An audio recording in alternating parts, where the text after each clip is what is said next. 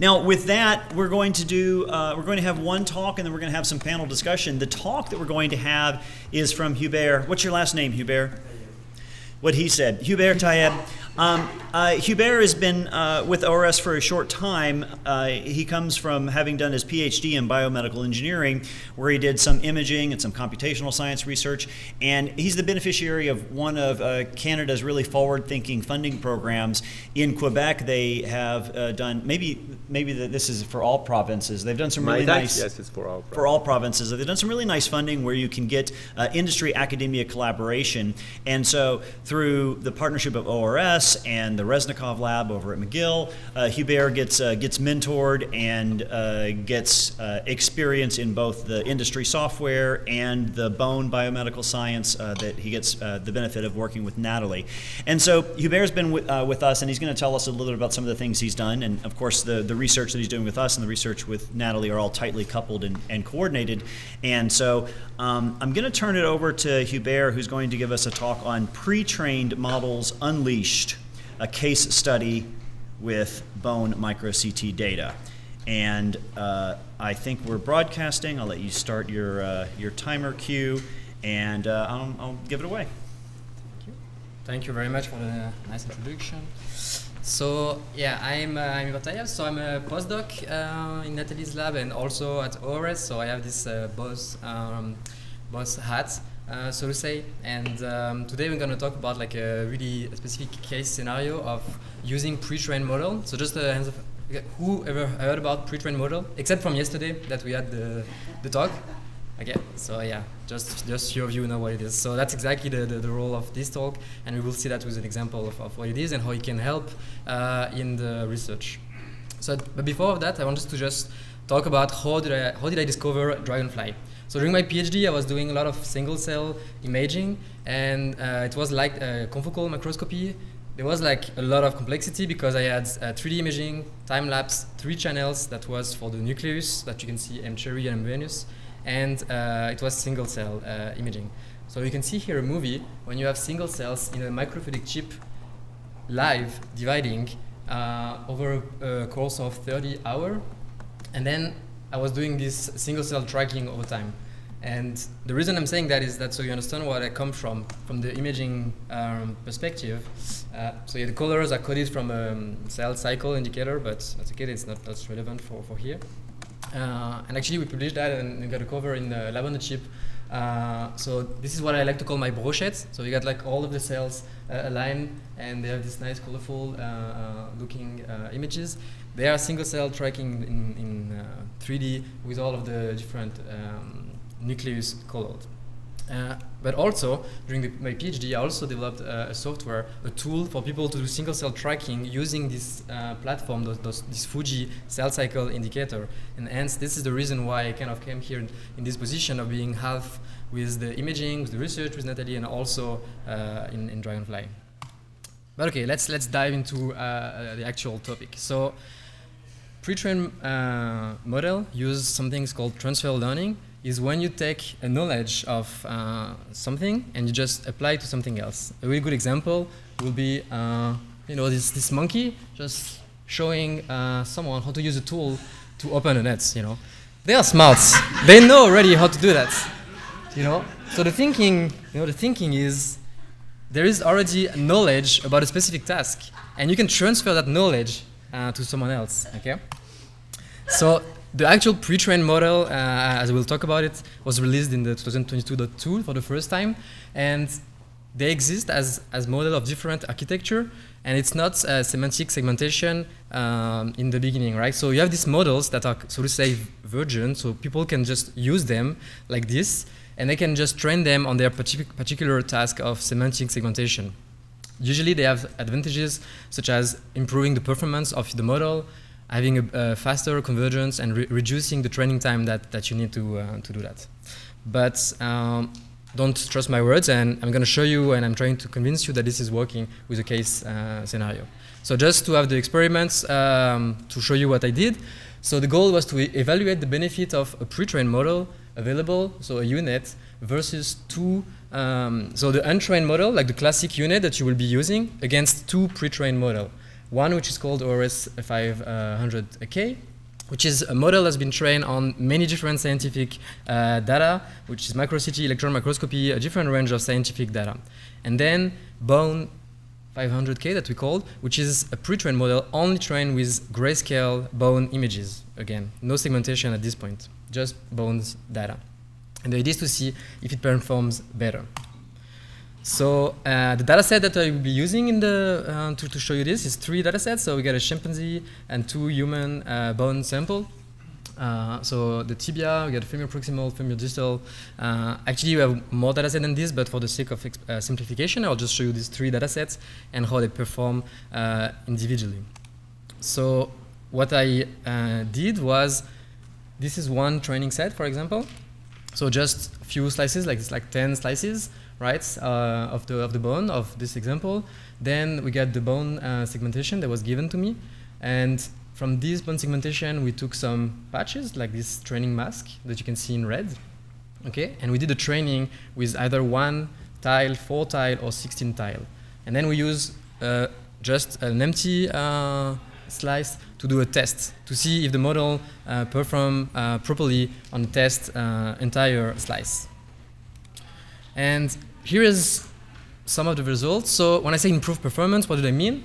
So what you see here is the DICE score on N-train versus ORS 500 versus bone 500K. And we can see that this is after the training, okay, 250 epoch, several replicates of the same model, and maybe Benjamin will talk about this a bit later, but the idea of being replicate is something that maybe people don't usually do, is that sometimes if you just train the same model at fixed parameters, you can get a variation of results at the end of your model, just because the initial seeding of the weight of the model is something which is randomized. So you can have a variation of the result at the end, but not necessarily because the data is bad, just because you really have this distribution of training. So we can see that the pre-trained model always performs better and by a quite high margin with respect to the untrained model. And again, if you remember, the S1 will mean few data, and S16 will mean like a bigger training data set. And then we have the bone 500K, which is not always more like performing better in the DICE score, but is doing it for the high, like the more training data set you have, it performs better for this sample. Now I'm just going to show you the other data set that I said, so the human femur proximal. And again, same thing we can see, the pre-trained always perform better, and the bone 100 is better for middle-sized training data set or high training size data sets. And then another example, then in this case, we have the, is it 2 times the same? Oh, no, sorry. So in this case, it was actually better across all different training data sets size, and then only for the 2 different data sets. The point is, it depends a lot on your data sets, right? On the training, on the images that you are putting in your training, but systematically, we gotta improve performance when you use a pre-trained model with no cost to the users. So you don't have to do anything. You just get those models that are already loaded into Dragonfly in a new release, and you can just train them, and you will get, at least as far as Benjamin tested and I tested, better results than normal units, classic. Another thing that I said is you can get like a faster convergence. So let's look at the validation DICE on the different models. So we got the different experiment, right? So one. Oh, Hubert, let me interrupt. All of the users are used to looking at the DICE as a the loss. Column. No, that will be the loss. So the DICE is the. Everyone's used to looking at the loss function. So just calibrate everyone that higher is better. Yes. Yeah. Sorry. So yeah, the DICE will be the one will mean that 2 images are exactly the same. Yeah, so it's kind of like the same thing that we heard yesterday, the union of the, I don't know what's the other term for it. So it's a measure of similarity. So yeah, the higher, the better. So when you train, you want this to reach 1. And when we use a pre-trained model, ORS 500, we can see the drastic increase in performance for the training. And this is really significant even from the beginning of the training, when you have like really small epoch numbers. Then when you use the bone 500, we also see a bitter, like a small increase, but the big work was done with the pre-trained model in general. But still, we do have always, when we look at the end, the bond which is a little bit higher than the general pre-trained model. And it makes kind of sense because we are now doing segmentation on bonds, and the model was trained on just big data sets of bond images. Yeah, and something which is also interesting is that, you know, you can, like, no matter how much you will train, you see like the untrained, it does catch up somehow, but it never reach the same accuracy that you will get with the pre-trained, or maybe you will at, I don't know, epoch 2000 or something, which is really something that I think is powerful and could be really useful for the community to try. So yeah, then maybe you want to talk about the calibration? So you said that. I haven't actually seen this movie. Why don't you talk about it and then. Okay. So one thing which is important for this work is that we use pre-trained models. So I use different data sets, and I want the intensity to be the same. So there is the tool in Dragonfly, which is the calibrate intensity scale. I'm just going to show you where it's located. And this becomes important when you have data sets of multiple origin. So we heard yesterday the talk about the cortical, and let me just pause that here. Yeah.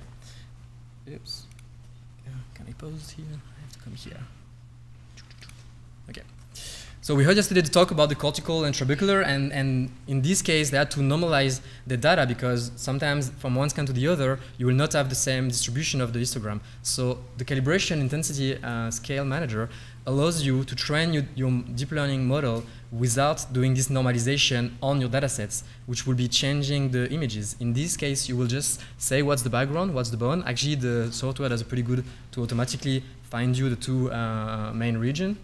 And then you have when you have your data which is calibrated, you didn't change your actual data, you just change those two values that will be used in the deep learning model to train across different data sets. And it's worked pretty well. I mean, we also heard about this a little bit before. So it's really a really good tool when you have different data sets from different origin. And so what I'll add to that is the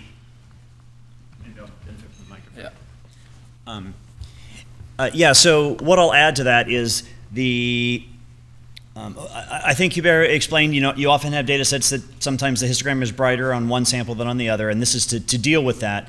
And the model we've adopted, or the pattern we've adopted, is you can either use a universal scale that we suggest, or you can define your own scale. And by scale, I mean, as an example, when Mr. Celsius decided that temperature could be on an arbitrary scale, he said, let's call the boiling point 100 units and the freezing point 0 units. It's just an arbitrary decision, and that's his centigrade scale. And since the word centigrade is already taken, I didn't use that. But we're also using a centigrade scale, and you might say the bone density, the mode, or the you might say mean, but I would say the mode density in our bone will be 100 centigrade units, and the mode intensity of our air will be 0 units. And then when you calibrate, instead of, if you look at the histogram afterwards, instead of seeing that a histogram, I've got a histogram of 10,000 counts for air and 35,000 counts for bone, you'll see I have a peak of 0 for air and a peak of 100.0 units for bone.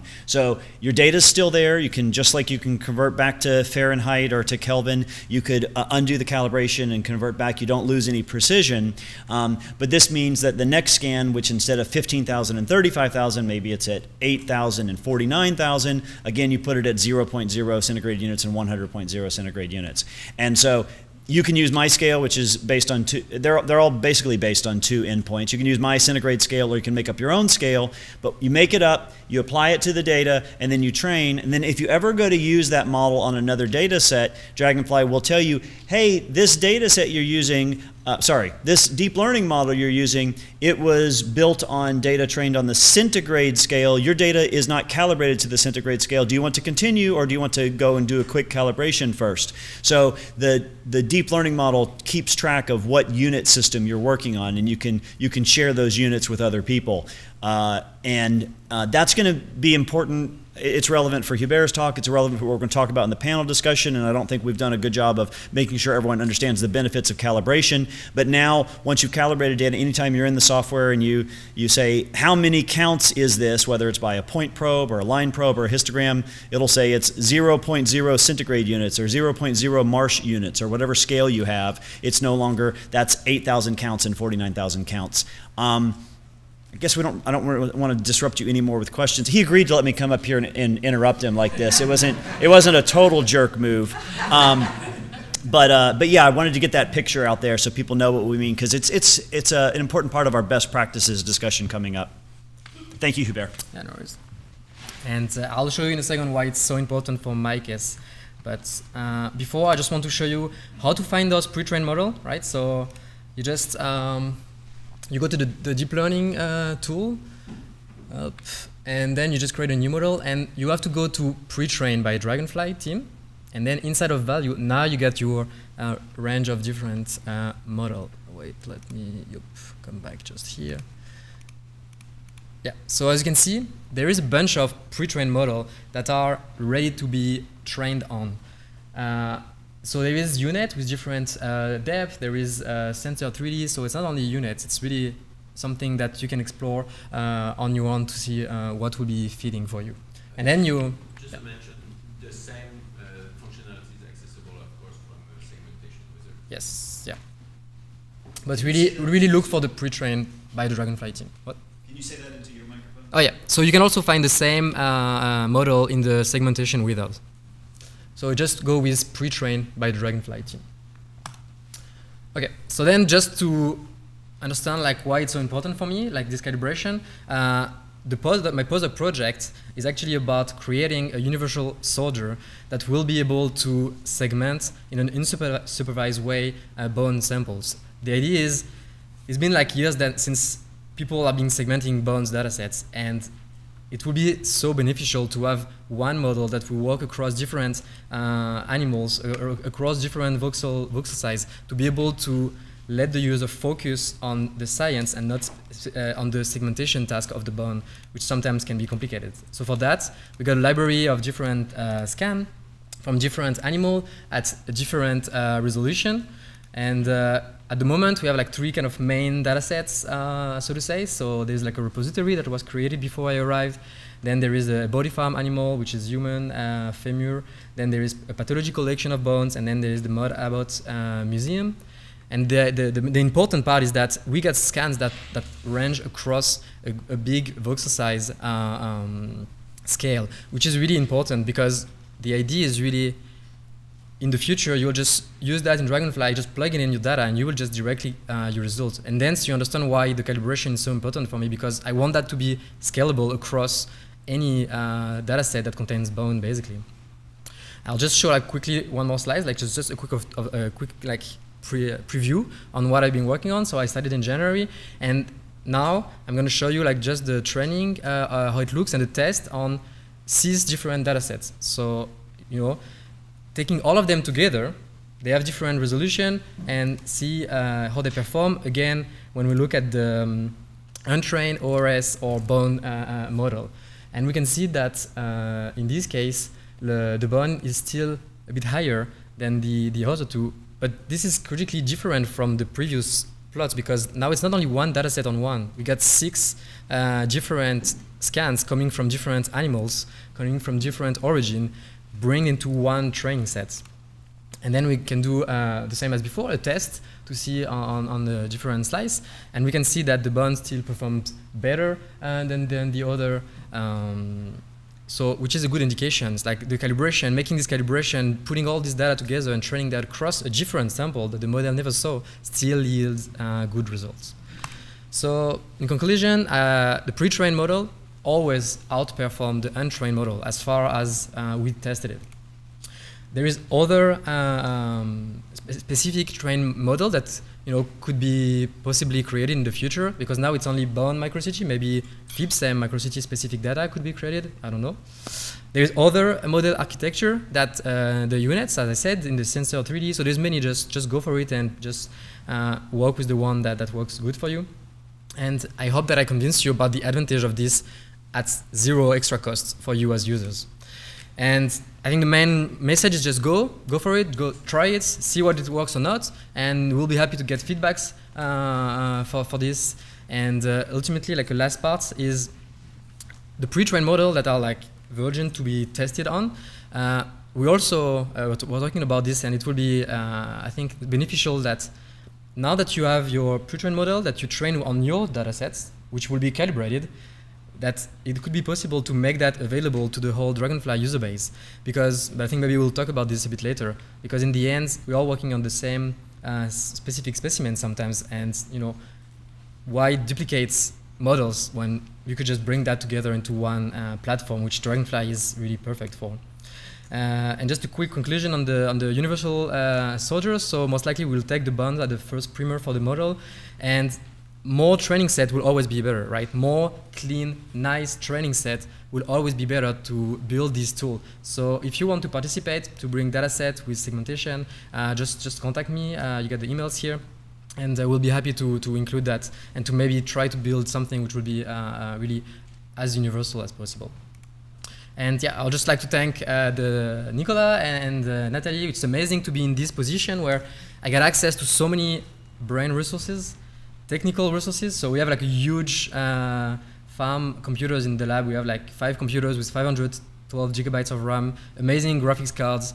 So it's really good to be at this intersection between 2 amazing people and the team of ORS and be able to try to move forward to create something that hopefully would be beneficial for a lot of people. And then if you have a question, please.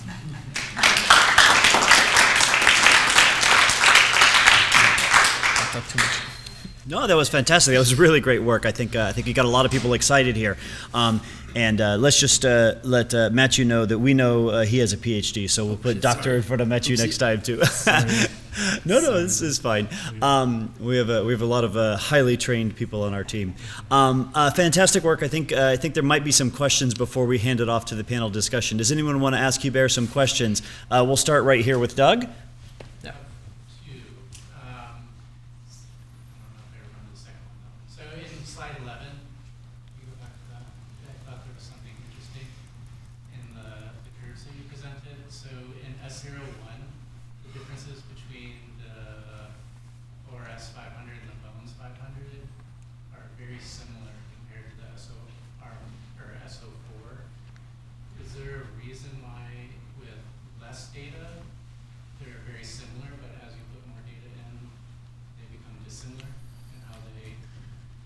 Yeah. So the question is the S1, like the difference between the bonds and the ORS 500, it's really small, and in S1 and S16, when you have more data sets, the difference is more visible. I don't know why that will be the case. So when we come to like really small tiles like this, so that would be like a 256 by 256 tile. That's really a small amount of data. Why would that yield this curve in this specific sample?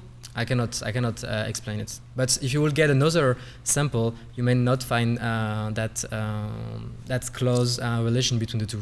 So in general, the pre-trained model, like really the main thing to realize is it's just a massive improvement. And now the difference between the ORS and the bond, it's something which is really preliminary. I studied really recently, and I'll have to go and to do more analysis to understand how we can benefit from this difference. But regardless, the advantage is just massive.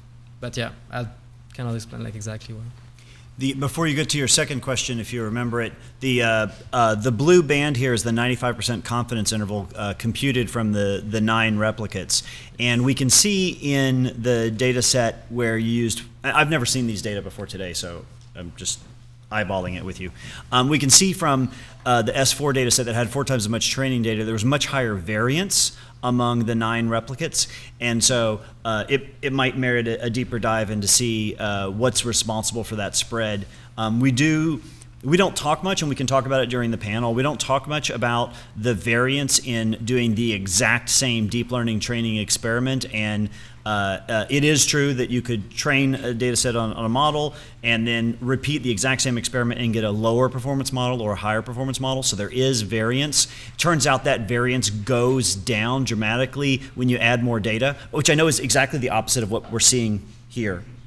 But I've got more data I could show you to show you that the variance falls in as you add data. So it might be something to explore and see what's going on statistically, and maybe there's some outliers that are causing a wide spread and depressing and causing an increased gap. But you know, but we do see the gap at S16 is bigger than S1, and it could be that you have a higher ceiling. You definitely have a higher ceiling for performance when you have more data, and it could be that the pre-trained models close that gap better when you have more capacity to learn. But we're just it's early days. We're just speculating, right? And I think these guys want to talk too. I mean, just add that we don't use data augmentation on these slides, so just to see the difference between the two. If we use data augmentation, the difference would be. Yeah, so I actually have curves. I didn't put it here because I just want to focus on this. But yeah, data augmentation, the curves are just like way smoother. Like they are just like the variations really were smaller. We're going to come to your second question, if you remember. We're going to come to the next question in a minute. I just want to emphasize, in case anybody got lost at the beginning, we're calling these pre-trained models, but that doesn't mean you just plop it in and it segments bone. It just, instead of plopping in a randomized model and training it, you plop in a pre-trained model, and what I tell people is you get the first 20 epochs for free, because you jump right over that, because in the first epoch it closes all that distance. So the pre-trained here means you get to, not that you have to do away with training, but you get to do a lot less for higher performance. I know Hubert said that, I just want to drive that point home. And then, did you have a question? Yeah. Does this pre-trained model work pre-trained for 2-class segmentation, or they work equally good for, say, 3-4 classes? So that's exactly kind of bouncing out what Mike just said. The pre-train can be used with any classes. So they are just they are not raw unit. They are just unit with weight already inside. But you can just put as many classes as you want when you do your own training. Yeah, I think that's exactly what Mike was saying. It's like they're pre-trained, but they are not pre-trained on semantic segmentation. So you can just use them with any classes that you want, and then you will have your own model. I'm going to put this metaphor out if you guys disagree with me, or if you want to challenge it, that's fine. When we look at semantic segmentation models and we look at the UNet architecture, you can think of the first few layers of the model as learning the language and vocabulary of images, and the last few layers as saying, now I know when I see these vocabulary words in combination, it's cortical, and when I see these, it's trabecular. And by vocabulary, I mean it turns out that images have edges, and images have contrast sometimes, and they have noise sometimes, and they have soft edges and hard edges, and they have different texture patterns. And if you can imagine these as being separable lessons, I can learn the vocabulary at a separate, I learn my ABCs and then I learn to read. Oh, I like that. I'm going to go with that metaphor. I can learn my ABCs and then I can learn to read. Well, in this case, we're teaching this model to learn the ABCs of images, and it's not training to segment. And so we're training on all these different scientific images, SEM, TEM, MicroCT, and it learns what is the vocabulary of images, and then you come and say, now I want you to, now that you know the vocabulary, you don't have to relearn that in the first 20 epochs, you already know that, now just figure out how to put those vocabulary words in combination to identify the cortical or the trabecular or the foreground from the background. And I have something else I want to say before the next question. Yeah, we didn't give any credit in this talk, and that's because I don't think anyone's ever told Hubert. I think Nicola and Benjamin are the only ones that know this. 500K is a silly name for us, but I want to give credit to Kedar Narayan. Kedar has been doing a lot of good scientific imaging at National Cancer Institute in Frederick, Maryland, and I can't remember the first author. I don't remember if it was Kedar's student or postdoc who showed back in maybe April 2022, maybe it was April 2021, showed that they scraped the web for images of mitochondria. Sorry, for images of SEM images of cells. So, you know, HeLa cells and thorax, whatever, all sorts of cells. And they scraped the web for SEM images from movies and stills at all different magnifications they could find, and so different pixel sizes and different beam energies. And they took all these data they scraped and they pre-trained a model. and then they were able to show that then you could train models more quickly. So, and they were also doing something like this to automatically segment mitochondria in the end, or automatically box out mitochondria.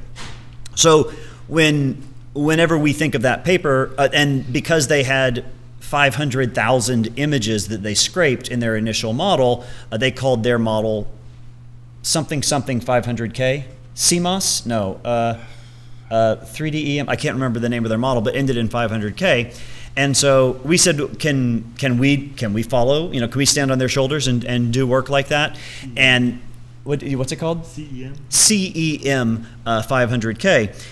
And so we used our library of images of industrial part CT and bone CT and nano CT and synchrotron CT and TEM and SEM, and created a big library, and then used that to pre-train. And now you can use that whether you're looking to segment mitochondria or bones or whatever. It's the generic model, but we just happened to call it 500K because we didn't have another vocabulary for describing the large heterogeneous library training. But I just want to give a credit to Kedar because I don't think we show him or his.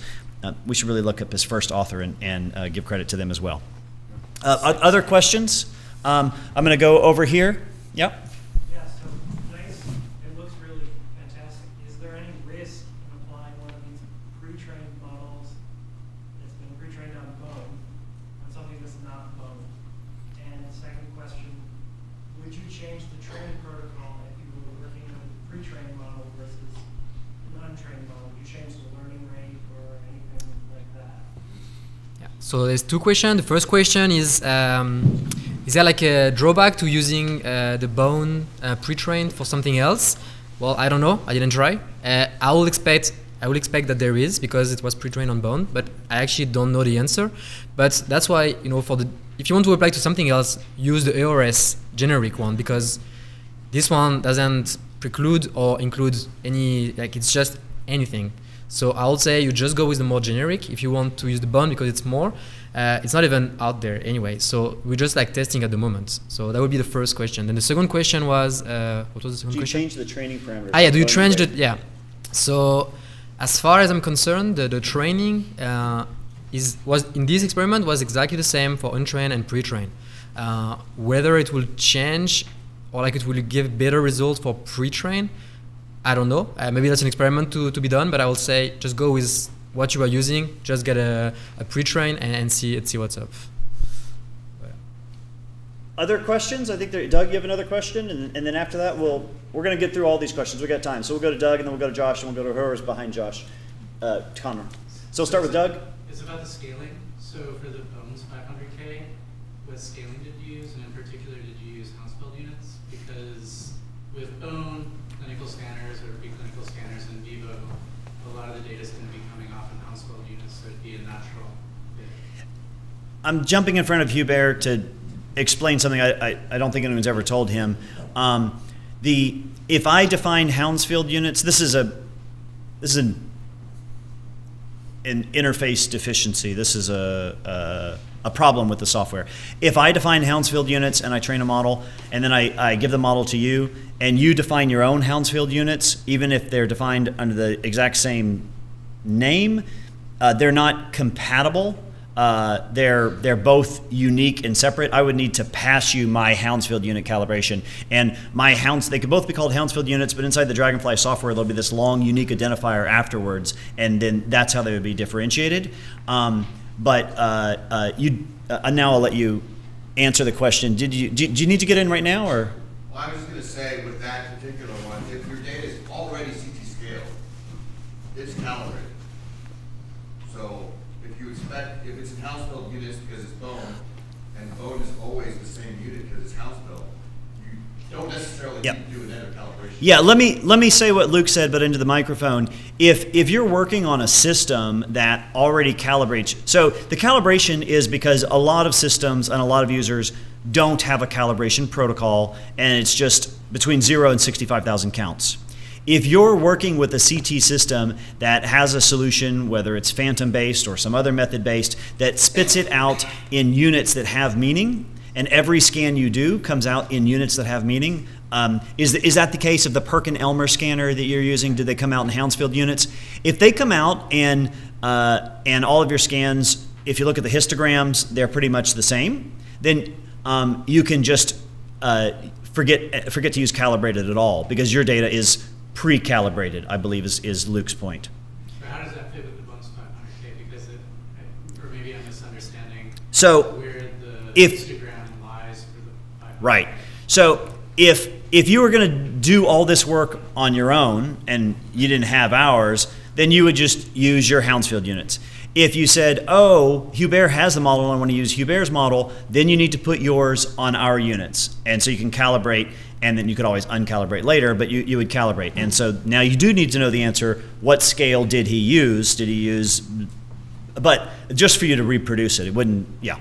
Do you know the name of the scale you used? You just called it. He just called it bone, and he had 0 and 100. But the behavior is going to be the same in his protocol. It's just before we ship this model, we need to document what calibration scale it's done against, and make sure we ship that calibration scale with Dragonfly so users can take advantage of it. If I may add, the calibration follow the models and the channels that are calibrated. So if you import them, so it turns out that if you get a model from someone, like you train a model or share a model, when you load that model into Dragonfly, it says, oh, I see this model was trained against some calibration model I've never heard of. This deep learning model was trained against some calibration scale I've never heard of, but it's encoded in the file, and now I'm adding it into your library. So you could, if you start loading a bunch of deep learning models from a bunch of other people, you may see your list of available calibration scales grow if they're coming with calibration scales. So it's embedded and encoded in the model, I believe is what Benjamin is telling us. The bone model is calibrated, but the ORS 500K is not. Yeah. So no need for calibration, a posteriori calibration when you assign classes. Okay, so ORS 500K, which is available now, does not expect your data to be calibrated. It's got such a wide diversity of data at all these grayscales that it's doing what it does. Luke, you want to get something in before the next question? There is one pre-trained model that is calibrated. It's the additive manufacturer UNet one that Anton created. It was actually just for poor and solid.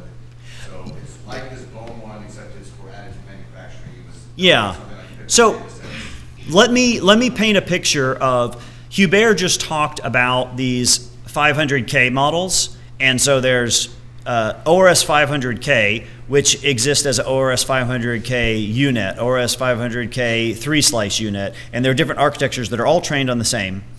And then we shipped all of those already, and those are all uncalibrated, if I'm going to be perfectly clear.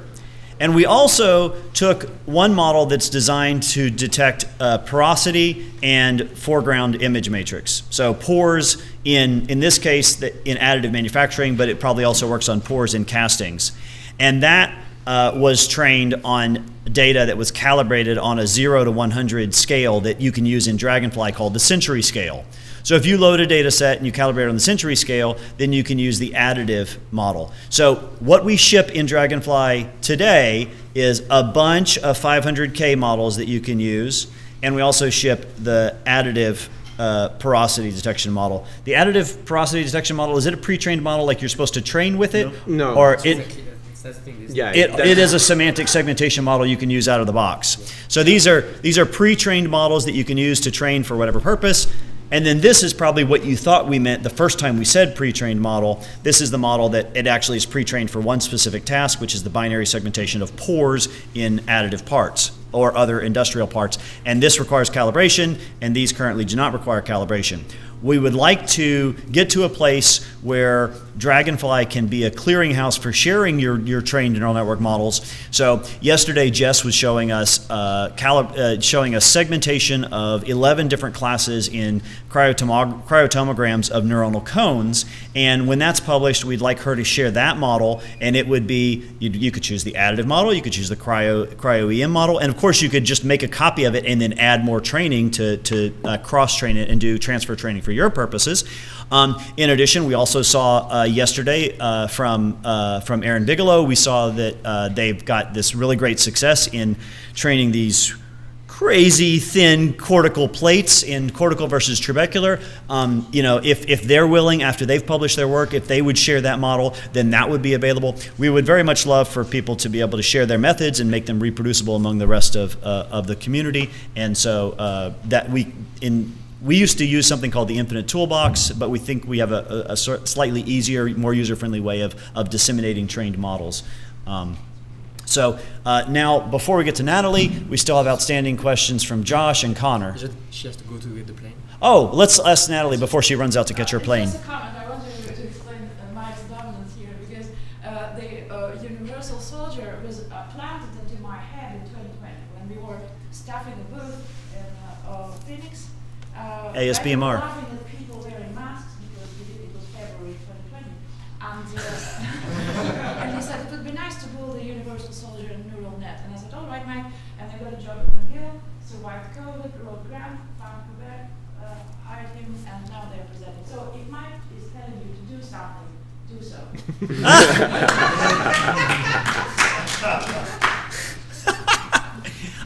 I'll say this, in 2020 during COVID, you know, be careful what you say on tape. In 2020, I said, you know, I think I said something like, you know, engineers are terrible at predicting. If you ask them how much they can get done in a year, they'll over-predict. If you ask them how much they can get done in 10 years, they'll under-predict. Because it's hard to gauge how much technology is going to change. And I said, but here's my prediction. I said, within 2 years, someone will have a universal labeler of mitochondria, and within 2 years, someone will have a universal labeler of bone. Well, I'm 1 out of 2. No one went and did the bone work, except Natalie went and got the funding, and now we're on track. But someone did do the mitochondria work. I was proved right on that one. You know, the idea that we're doing and training these models, and you have to train a model for your composites, you know, your model for your battery and whatnot, you know, 10 years out, it's going to look completely different. No one's going to be training models like this. There is going to be, you're going to tell it, you know, 5 seconds worth of information, and it's going to go, oh, I know what you want, and then it's going to segment. So the landscape is going to change rapidly, but yeah, this is how we get there. So thank you, Natalie. Safe travels back to Montreal. Say hello to King Tut and to Andrew Nelson. So let's go to Josh and then Connor, I think. For now, well, yeah, what you were saying is close to what I was going to ask about. So when you had the drop downs of the different algorithms, and then you chose the Dragonfly one right in the video that you were showing, and then from that had a drop down of even more options. I was wondering what kind of reference documentation Dragonfly supplies on what these different models are, why to choose one over the other, because you're saying, you know, you might incorporate Jess's, and that would be a cryotom model, but then do you write in like a PDF some sort of reference documentation that you supply along with it? You want this or me? Okay. No one knows the answer to which model should I choose first. Right. So if I told you that was in the documentation, I would be making something up. You shouldn't believe me. We've done some experiments, but the field doesn't know. The field is still innovating new models, and no one knows ab initio, or no one knows. No one knows before if this model is going to outperform this model. Although I can say that 95% of the time I reach for a 3-slice UNet, and I'm satisfied without having to change and go experiment with something else. We can talk about that during the best methods. Now, these different model architectures, they're all in fact, we have done very, very, very little innovative deep learning research. What we've been doing is we've been creating a software experience and doing software engineering to make the existing research accessible to non-experts. So we obviously didn't invent UNet, we didn't invent Sensor 3D, and so there are all these different architectures in the software, and I don't think any of them is a novel design by our team. We can read the literature and read a description of a model architecture in a paper, and then 3 hours later we can have it in the software. All of the models that are available in the documentation, it does tell you the primary literature reference to that architecture, and but telling you which one to choose, can't do it because we don't know, you don't know, no one knows. Right, but there's something that says like, hey, this was built on cryotom data. Right, right. So, and in most cases, we're pretty respecting the name that the authors gave it. Like we call it UNet, not magical segmentation button. And Sensor 3D is because it was called Sensor 3D in the literature.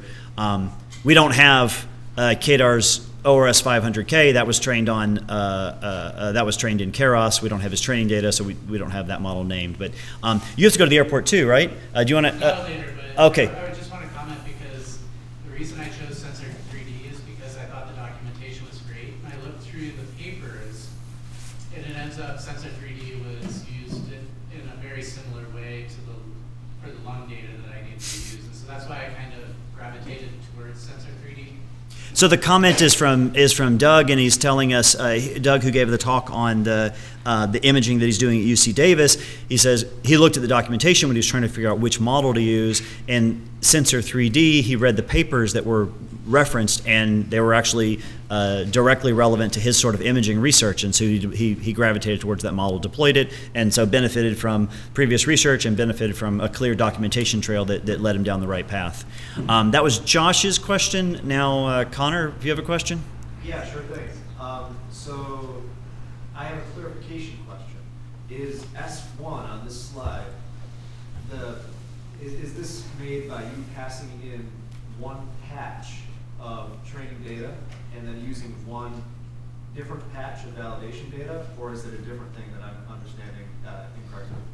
So the question is for the S1 is, so did I use, if I understood the question, like did I use one patch for training and then for the, so the validation and the training sets, they are different. They don't come from the same source. Right. If that answers your question. And in this case, S1 will mean one big tile of 256 by 256. And then the validation will be another tile in another location. All right, so I was understanding it correctly. Thank you. Yeah. We should be very clear. Patch is a well-defined term in deep learning, and if you ever use Segmentation Wizard in Dragonfly, we have a concept of a frame from which multiple patches can be extracted. And you can think of S01 as a single frame of 256 by 256. No one has asked the question, what patch size did he use? So how many patches were extracted from that? And no one's asked, what did he use for validation? But when you use Segmentation Wizard, the default is you provided a frame, and from that, it almost randomly grabs individual patches for validation and individual patches for training. In these highly controlled experiments where we want to make sure that we're subjecting everything to the exact same validation data, because what you see in S1, S4, and S16, if I know Benjamin well enough, these are all using the exact same validation frame, even though S1 has one frame of training, S4 probably has that frame plus 3 more, and S16 has those 4 plus 12 more, but they're all being benchmarked against the same validation and the same evaluation data to be systematic. Otherwise, you could just get lucky in your S4 and they could all look really good because that data just happened to be easier to segment. No, we're using the same benchmarks on all three. There's no randomization in the selection of validation or evaluation data. And if you wanted to, you could do that in your own Dragonfly experiments, but we don't make you go to the trouble of declaring this is validation, this is evaluation. We just let you randomly select those. So I think I've been clear about what patch is, and I think it's clear what S1 is. It's a 256 by 256 frame from which multiple patches are. Do you know your patch size in these experiments? 126. 128. Sorry. 128 patch. Okay. Yeah. Yeah. So I have a question about your comparisons for the 500K and the untrained. So your like in your box plots, your scales were always very different. Yeah. And sometimes it was only like a very small difference, like 99.5 versus 99.7. So I get that statistically it's different, but does it actually, that small difference, is that really significant in terms of real world like performance, like in terms of like does it make your segmentation that much better and your analysis results better? Or have you tried actually going further and seeing the effect of that minor difference on your So the well, you see here, for example, you get 0.92, and then you get 0.99, for example. So that's a big gap from untrained to ORS, right? Like if the dice is better, the segmentation will be better. Like the images, maybe it will be a few pixels from there to there, but you will just get a better model. But your question was about the bones and the ORS? No. No, like say for S16. Like, Yeah. Is that so? It's yeah. So that would mean like to check at the image and to see like where like the difference will be located. Like I didn't check that, but I can definitely go and check the images. But again, if the dice is better, your segmentation will be better, whether by 1 pixel or 2 pixel in this small gain that you get from the bones, it will still be better. Yeah, I mean, I think it's a very good question, and I think if you wanted to go to the next step, you could say, all right, I care about trabecular spacing. I care about cortical thickness. I care about periosteal perimeter. You could pick a measurement you care about as your benchmark and then see a dice score of 90 model gets me this value, a dice score of 99 gets me this value. Oh wait, they're exactly the same. Then there's no difference for the quantitative metric I care about. It's going to depend on the benchmark sample. And we don't have one benchmark sample, so we can use this as an objective function. But it could be that all the benchmarks we say there's no difference here. We don't know until we do that test. I think maybe the takeaway from the slide we're looking at right now is that in the case of limited training data, the difference is drastic. And in the case of abundant training data, the difference is diminished. So if you're in a case where somebody dumps 100 megapixels of training data on you, maybe don't worry about the pre-trained model at all. Has that ever happened? Has anyone had 100 megapixels of training data dumped on them?